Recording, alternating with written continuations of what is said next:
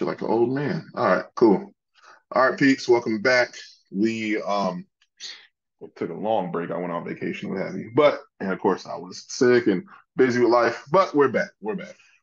So we went over, right, configuring VDOMs, right? Took care of most of what it looks like. I'm gonna give you guys visibility on what it looks like to link different VDOMs together, so inter-VDOM links, and how that looks configured or what have you. It's real simple, so I don't think we need a lab for that one. And some best practices in troubleshooting. I want to go ahead and go over that because if we go over that, then we can go ahead and in the next 2 or 3 months, we can actually close out sections 4, 5, 6, 7, and 8.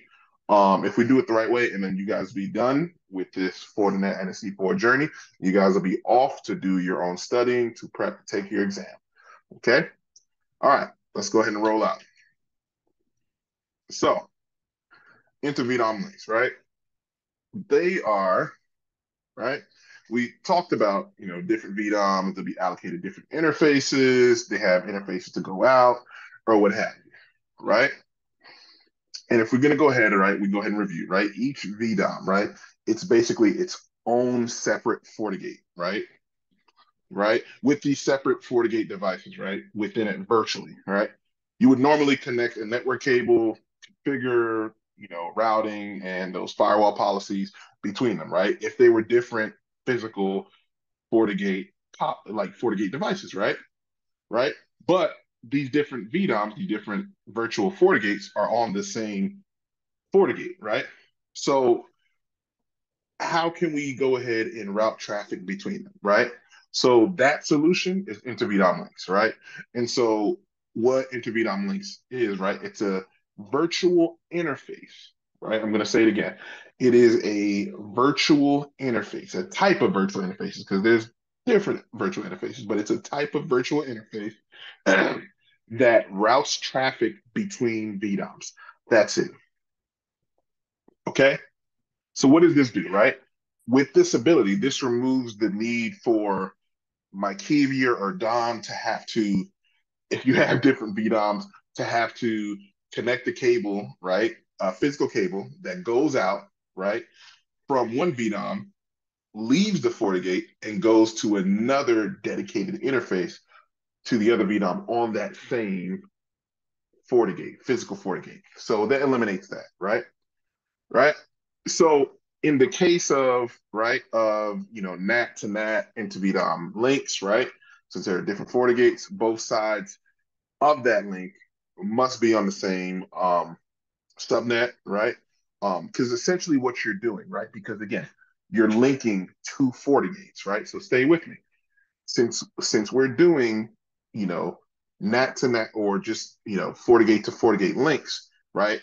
We're basically creating a point-to-point network connection, right?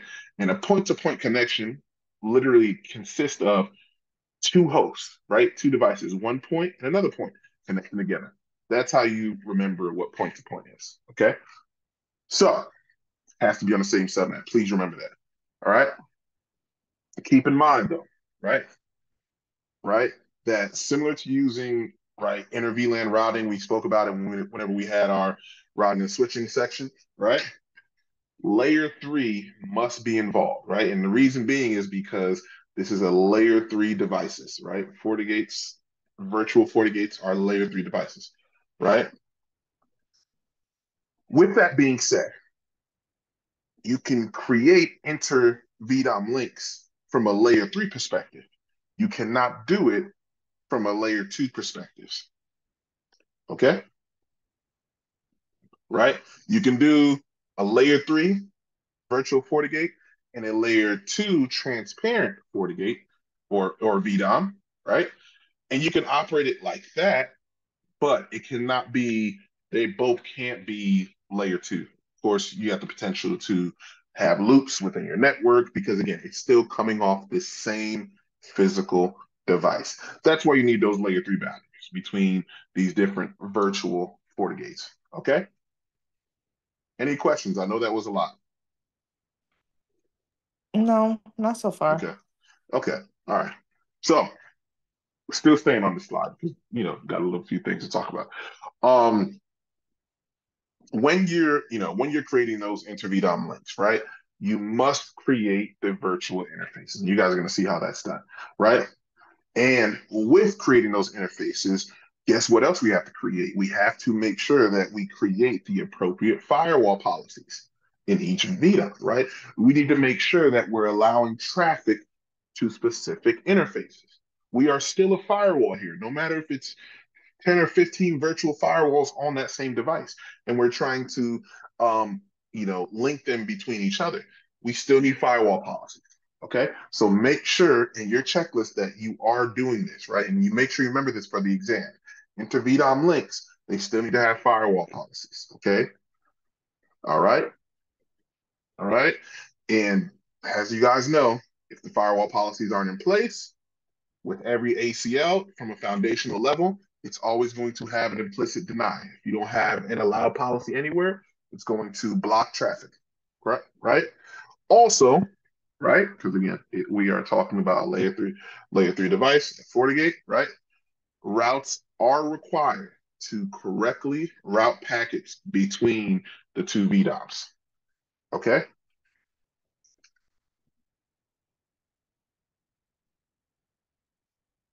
All right. So next, right? Let's take a look at how this looks like. Okay. So we're looking at the screen, we're seeing we have our VDOM, right? We have our VDOM set up, right? We would go ahead and get on the GUI, right?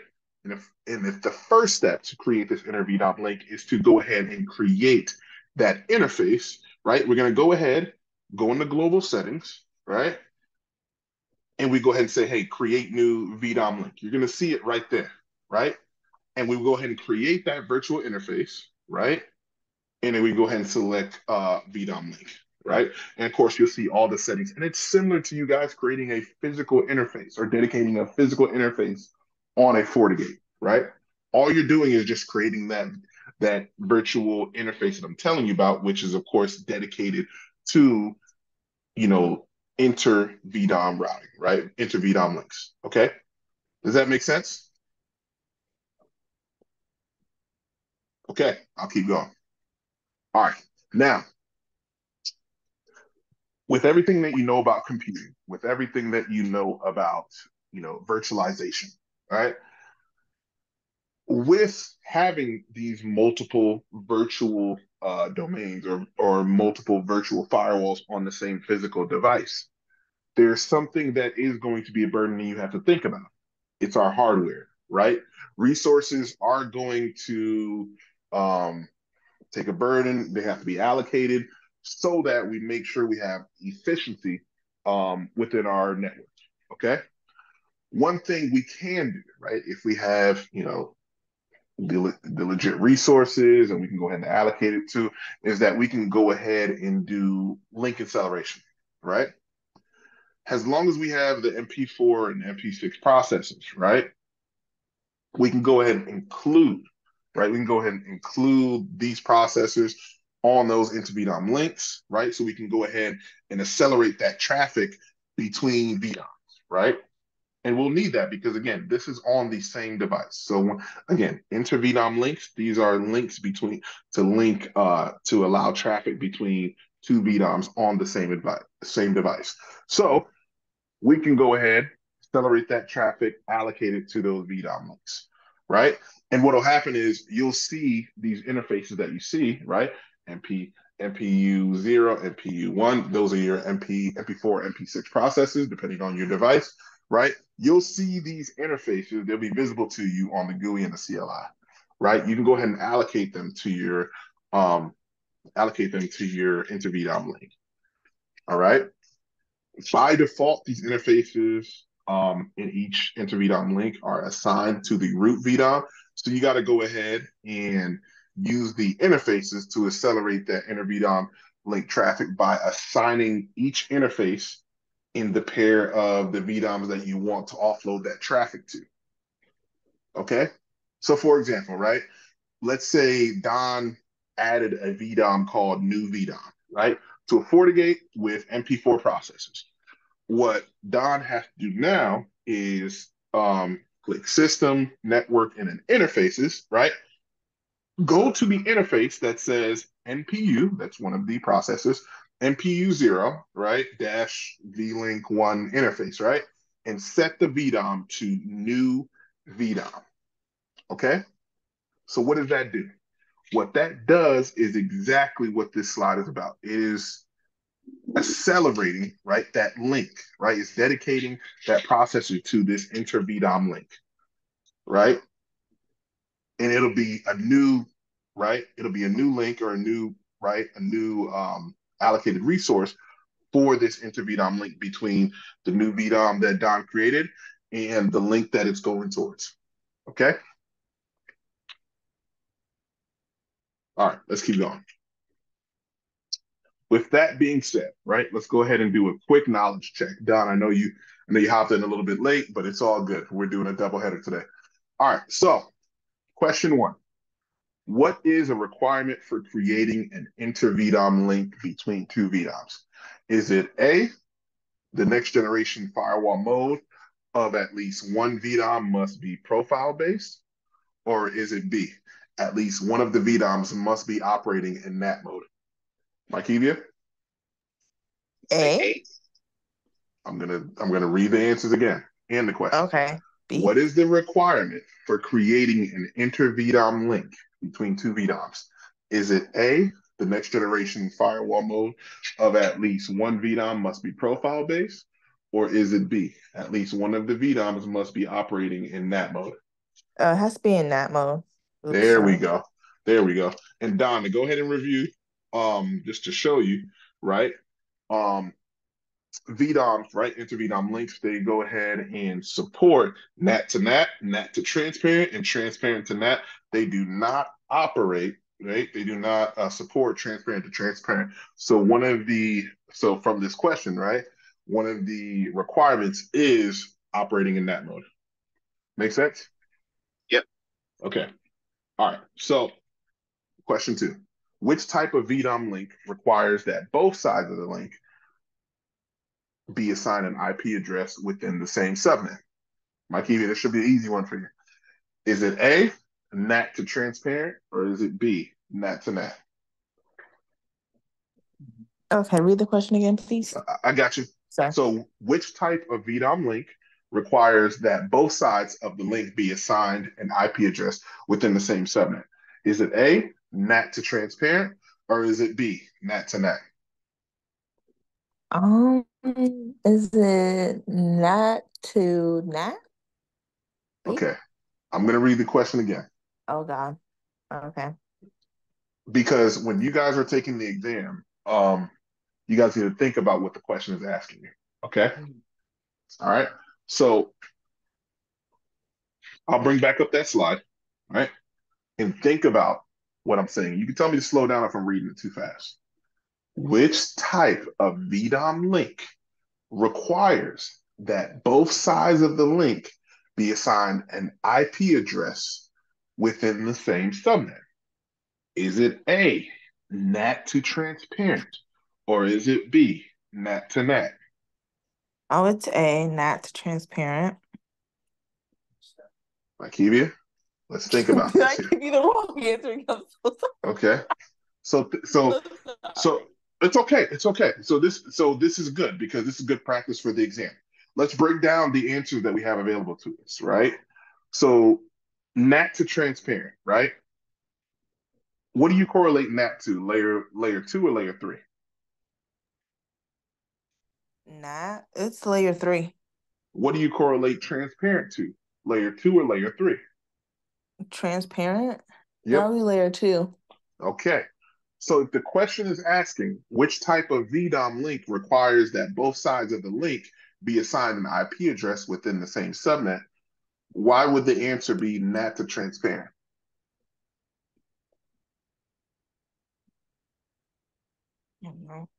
Oh. Because I need both ends, right? It's a point-to-point link. Oh, yeah. Yeah. It's So yeah. I need both sides, right? The question is asking me if this VDOM link requires both sides of the link to have an IP address, what does that tell you? Layer 3 to layer 3, correct? Not layer 3 to layer 2. That makes sense? Uh-oh, you're Yep. muted. Okay. Oh, yes. Sorry. Okay. Does that make sense on how you guys need to break down the questions whenever you see it on the exam? Yeah. Okay. All right. How you Let's keep. always that model to kind of like make it make sense. So yeah. Yeah. Yeah, for sure. All right. Let's go ahead and keep rolling. All right. Last but not least, let's go ahead and go over some best practices and a little bit of troubleshooting methods. Like I told you guys before, right? VDOMs VDOMs is virtual, right? Meaning it is a logical separation of the physical firewall, right? With that being said, no matter if you have two, three, four, or five VDOMs, all of the VDOMs share the physical resources because they're on the same firewall. Okay? Unlike, right? Unlike the Fortigate VM or the so, maybe you create a Fortigate VM within VirtualBox or something like that, or what you guys see me done in the past with EVE-NG, right? VDOMs are not allocated and balanced with you know virtual CPU cores, virtual RAM, and other virtualized hardware. You have to legit allocate resources to it, right? If you go ahead and plan and design your network to, have VDOMs, do inter-VDOM links or what have you, you have to make sure that you fine tune it for performance, right? You can go ahead and configure resource limits, right? For each feature. So maybe, Makiva, your design has IPsec tunnels, address objects, all of that for the three VDOMs that you have in your setup, right? You need to go ahead and just allocate resource limits so one is not overburdening another, right? Maybe VDOM A is taking up most of the resources, but VDOM B and C has almost the damn near the same setup, but it doesn't have any resources left. You can set limits so that you're sharing the wealth of physical resources to your VDOMs. Does that make sense?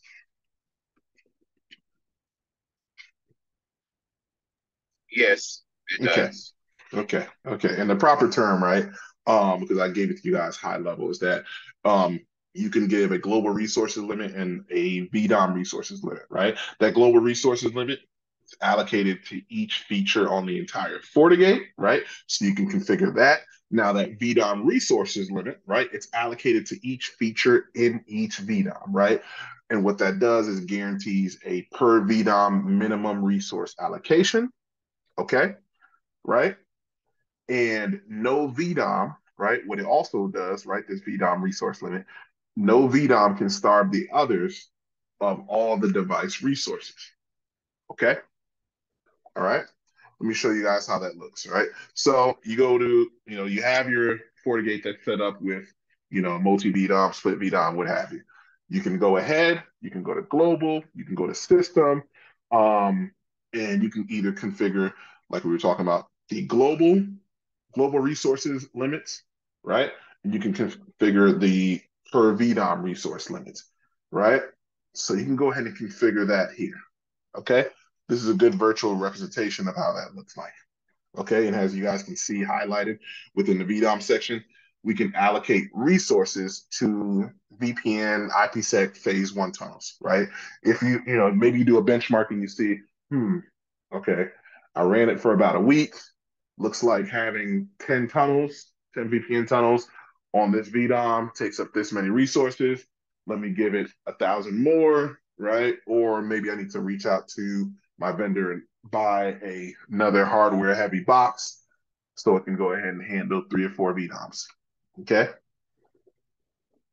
All right. So yeah, you can configure your own quotas, your own limits, your own minimums, etc. Okay. All right. And with that, right, you do have the ability, right? Because of course you being the network security engineer, you'll have with that benchmarking, you'll have to monitor, right? Monitor progress, monitor performance, or what have you. So you can actually monitor right? Those VDOM resources, not just, not just to make sure that it's working, but also for research, right? To see how you need to split up the rest of your, the rest of your VDOMs that you plan to go ahead and create in the future, right? What it's going to go ahead and show, and I think you guys saw it in that last video, the last session we had, is that VDOM monitor is going to display the CPU utilization, the memory utilization. Those are the two most important things, and you guys can see those in those columns, right? And to go ahead and get there, right, you can go ahead and click. Don, I got you. I see your hand. You can go ahead and click Global System VDOM, like you guys see, right, in the specific VDOM, right, to go ahead and see this monitor. Okay, Don, what's your question, buddy? Yeah, so you probably went over this, but I'm actually heading home. What was the limit? Is there a limit of VDOMs that you can create again? Yeah, there is a limit. It's per device. So Per device? every device, every FortiGate, right? The different models of FortiGates, you should see that. You should see that on your data sheet. Okay, so just research that, right? Before you implement, right, a FortiGate in your network, and you know for a fact you're going to be implementing VDOMs. Okay. Okay. Okay. Within this section, we did go over, VDOM admins and what have you, and some of the things that maybe you'll have to troubleshoot is a VDOM administrator is having difficulty, right, gaining access, right? Right. So you can go ahead. Right? You can have them confirm the administrative VDOM with their username, confirm that they have the allocated VDOM interfaces assigned to their username profile or what have you, confirm the VDOM administrator's access privileges, and confirm trusted host and IP, because that can also be a blocker from a admin, right, logging into the device, right? Best practices, right? Create a VDOM specific to just, create a VDOM specific administrator account for each VDOM. So Bob and Stacy, right? If they're in charge of VDOM A, make sure you create that admin account just dedicated for VDOM A, right? And if you have other people, make sure whenever you're creating their accounts locally, that you dedicate it to a specific VDOM, right? And last but not least, right? Just a reminder, always avoid, right, giving super admin access to a VDOM administrator. If you give them super admin access, they will have access to the entire FortiGate, okay, that you implemented VDOMs, okay? All right. Couple of tips, right? You guys seen it before outside of VDOMs, right? You can get in your CLI, you can go ahead and do a, packet capture, right? You can do a sniffer trace and you can do a packet flow trace. Here are the commands. You can take a screenshot. You don't have to remember the commands for the exam. This is just good for your for your career. And of course, just to remember, and as you guys practice and learn a lot about FortiGates and Linux and the CLI, this stuff will become second nature. So don't be worried. Just make sure you get some practice in with these CLI commands. Okay. So with that being said, we're going to go ahead. I'm going to ask you these two questions, and we're going to close out the VDOM section. Right. So question one: of these options, right, what is a possible reason why an administrator might not be able to gain access to a specific VDOM? Is it A, the administrator is using an IP address that is not specified as a trusted host? Or is it B, the administrator is using the super admin profile? Can you say the question one more time? Sure. Of these options, right, what is a possible reason why an administrator might not be able to gain access to a specific VDOM? Is it A, the administrator is using an IP address that is not specified as a trusted host? Or is it B, the administrator is using the super admin profile? I'll say B because the super. Yeah, I'll say B. No, So you, A, I'm sorry. We'll trust the IP address. I'm sorry. I there meant you to go. say A, the IP address, because the super admin should be able, that's just the account. Like he can't reach it. So yeah, I'll So say A. yep. So the super admin, they have access to the entire device, no matter which Gotcha. VDOM. So that wouldn't be the reason why an administrator can't gain access to the specific VDOM. Okay. So yeah, Okay. it's A. It could either be the trusted host feature, right? Maybe he's trying to access the device from a subnet that's not enabled, right, or configured within the trusted host configuration. So good job. All right, question two. Which troubleshooting tool is most suitable when trying to verify the firewall policy used by an inter-VDOM link? Now, I'm going to give you the answer to this one because I didn't go into depth about the differences between sniffer trace and packet flow trace. The answer is packet flow trace. Okay. So let's go ahead and let me go ahead and break it down. Okay. So sniff trace, right? Sniff trace, when you're troubleshooting networks, you can go ahead with a sniffer, right? Look inside the headers of the packets, right? Um, See the source and destination, right? You can go ahead and it's similar to a packet capture, right? So you can basically see everything that's in it, right? See, where the traffic is ingressing, where it's coming in, and where it's leaving, right? As far as the interfaces, right? And it's very useful, especially with VDOMs, right? Because you need to see where it's coming in and where it's going out. Packet flow trace, right?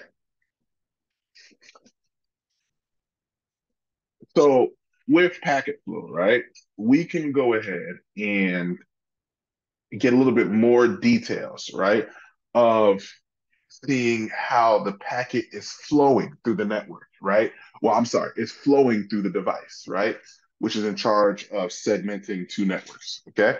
And so what we would see with a packet flow is, okay, this packet came in, it touched this policy, that policy, it got allowed by this policy, and that happened here, this was selected, excellent. So it's giving you it's not just giving you layer three, right? And it's just not giving you a packet capture just like the sniffer trace is. That packet flow is actually giving you a simulation of how if this packet is flowing through me, right? I'm giving right that packet flow trace is giving you a visualization of how it looks to the CPU to process that packet. Okay, does that make sense? Yes. Okay, so sniffer trace, packet capture. Packet flow trace, how the packets actually flow through the device. Okay, just remember that for the exam. Can you confirm what the snipper is again? Like, So, so the sniffer, it's used for forming a packet capture, okay. Oh, okay. right? Okay. Okay, Yep. I got it. packet flow trace, it's used to go ahead and look at more granular details that on top of the packet capture. So the packet flow trace is doing the packet capture as well, but it's giving a little bit more details of how it's flowing through the entire device. What decisions Gotcha. the firewall is making. Make sense? Yep. All right. With that being said, you guys are done with the VDOM section. And so we'll go ahead and start layer two switching on Thursday. I will be out tomorrow. I do have a work dinner to attend tomorrow. But yes, Thursday, we can go ahead and get restarted. Okay. All right. All right, Sounds guys. good. Later. All right.